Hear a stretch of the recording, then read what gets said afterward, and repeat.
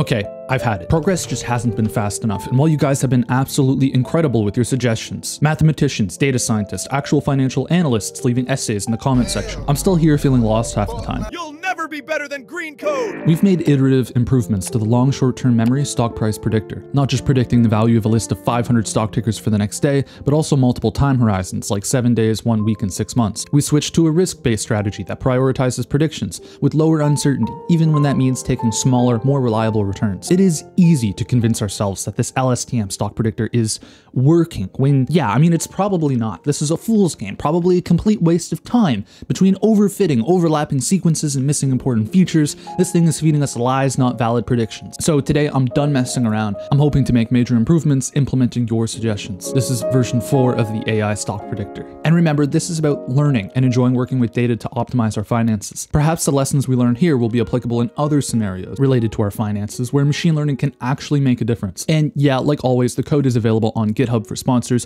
which helps me with my $100,000 of student loans that I'm hoping to pay off. So let's get into it. Before anything else, I need to fix a small but important mistake from the last video. I normalized my forecasting horizons by dividing the return by the number of days. So the 1 day normalized return was the 1 day return divided by 1. And the 1 week normalized return was the 1 week return divided by 5 trading days. That sounds logical until you remember that investment returns don't grow linearly, they compound. I'm stupid. If you earn 5% on day 1 and another 5% on day 2, that isn't a 10% gain. Day 2's 5% applies to the new gain. So instead of dividing by days, we should use the compound annual growth rate, but we're going to use it on a per daily basis. So this is the correct formula. This is a tiny change in the code, but it makes horizons comparable and consistent. Small improvements, but the model still gets better. Slow progress is still progress. You need to be careful with overfitting. And now the elephant in the room. I got dogpiled for this one, and I completely agree with you guys. And when I actually went back to examine what I was doing, this is a good call. My approach was fundamentally broken. Let me show you visually what was happening, because this is important for anyone doing time series machine learning. Imagine you're predicting tomorrow's weather. You feed the model lots of data,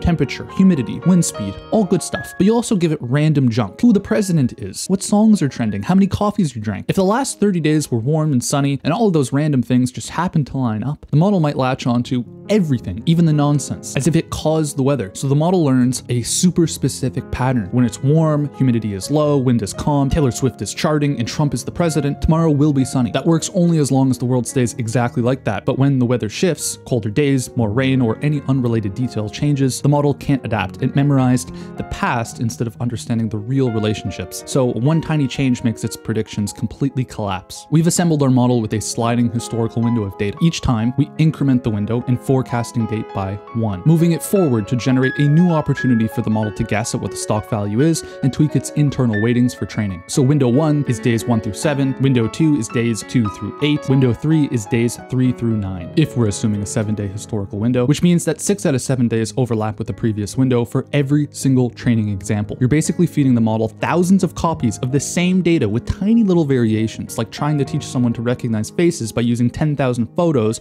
of the exact same person blinking slightly differently. Of course, the model memorizes it.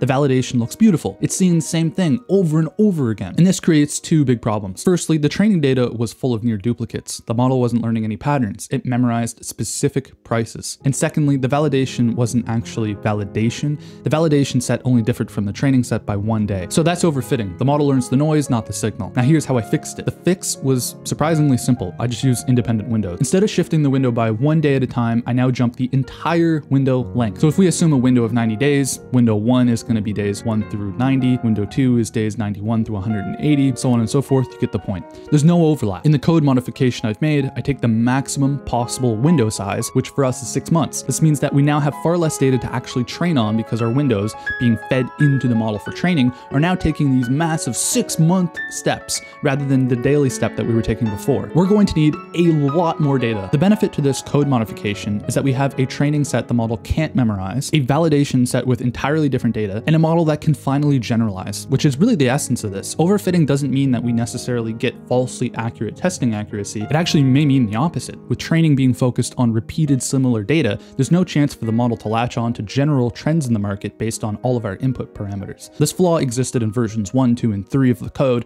and version 4 finally fixes it. And honestly, this is one of those changes that improves the credibility of this entire project. That being said, there's still so much wrong with this code, so much to learn, so let's not get ahead of ourselves. Another important aspect of changing this is that our prediction datasets now only generate predictions once every 6 months, which means that we have way less data for backtesting. We can add a new function called process stock for inference that will allow us to use the model to make daily predictions for each stock in our list during our testing dataset.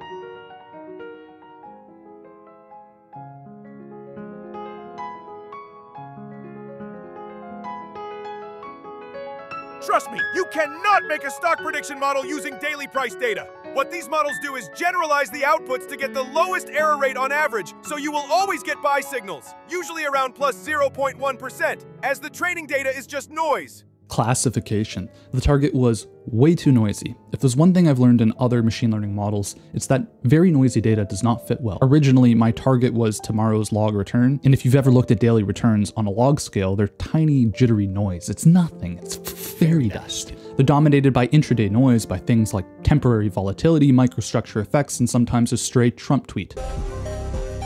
From a machine learning perspective, that's a nightmare target. And pairing that with a mean squared error, MSE, loss function that makes things even worse, MSE rewards the model for predicting the mean. So the model just cheats. It outputs 0.001 every day, nails the loss score, and learns absolutely nothing. And yeah, on average it's right, but we can't generate predictions with this. This is a classic good loss, terrible model trap. So how could classification solve this? We stop trying to predict the exact return for the next day, and instead ask a far more meaningful question. Will the return exceed a tradable threshold? This turns the problem into a classification task. For example, to create the target for prediction, we could simply ask, is the one-day return above 2%? So we only buy if we go above this threshold. This is a tiny change in the code, but a massive change in behavior. Now, the model outputs probabilities, not noisy decimal targets. We can compare its accuracy against randomness, we can set confidence thresholds, we can detect uncertainty, and we can finally evaluate whether the model is actually capturing real structure or just memorizing noise. But most importantly, classification focuses the model on meaningful price movements rather than useless micro noise. We care about getting better than average market returns, not predicting the exact log return on a daily basis, right? So why are we doing that? But how do we determine what an acceptable return is for our model? I could say we want to buy only if our predicted return over the one-day horizon is above 2%. That's no systematic process. Besides, what if we're in a trending upwards market where each stock slowly ticks upwards by 1% each day? I don't want to miss out on that, and I also don't want to just return the market average. Otherwise, I'd buy and hold, and then there's no point to any of this series. We just want to do better than the average market return. We could look at the average return of our list of stocks for each time window, and we can look at the average return for each forecasting horizon,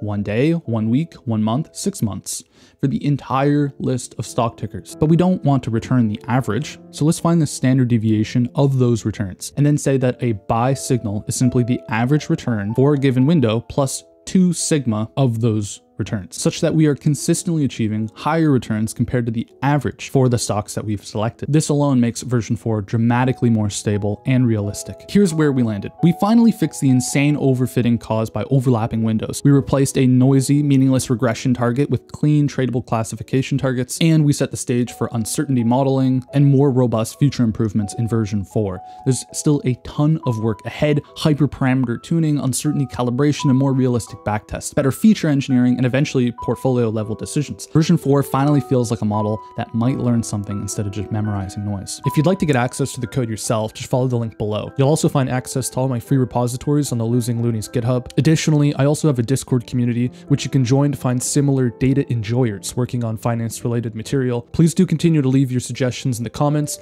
and I'll keep on iterating and continuously improving this code. I'll see you guys in the next one.